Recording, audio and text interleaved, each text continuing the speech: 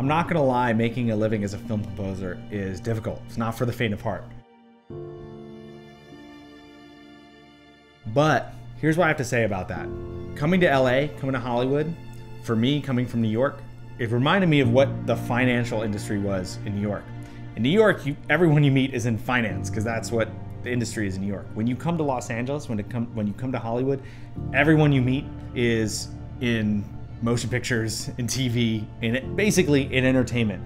So I was immediately shocked by how much work there was in general out here. The industry of this town is making entertainment, and all entertainment needs music of some kind or another. So I was really shocked when I met so many other young people.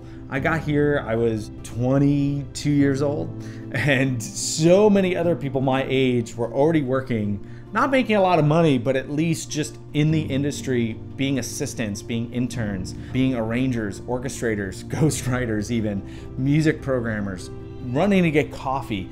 Basically, for instance, for my studio, I need several people working with me at all times because the deadlines are so crazy and the work is so difficult. I need a team around me to help achieve my vision. So oftentimes that's the way in. So there's a lot of work out here. Another thing I want to talk about, I hate this term. I hate the term networking because to me it feels disingenuous. I often talk about it as making friends. When I am out here in LA, anywhere I go, I just try to be a nice person and try to meet cool people and become a genuine friend of theirs. Like, it's just, that's my nature. And I think that's served me well in this town because so many people are just trying to get ahead, trying to make a buck here and there, make an easy buck. And to me, I don't look at it like that. We're all in this together. We're all trying to make cool art. And so I try to surround myself with people and meet people who are trying to do the same.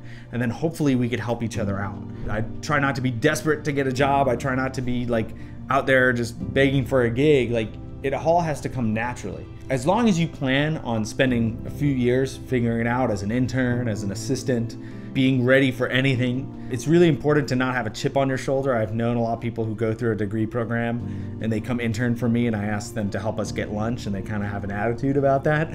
You know, I spent 4 years at college, now I'm getting your lunch. Well, I'm sorry, that's how I started too. I started making laundry runs and getting people's lunches. And one thing that's great to realize is it's all, you know, little steps forward. If you could do a great job as an intern, well, then maybe you could do a great job as an assistant. If you could do a great job installing a set of plugins on a computer, then maybe you could do a great job programming a queue. If you could do a great job programming a queue, maybe you could write a queue.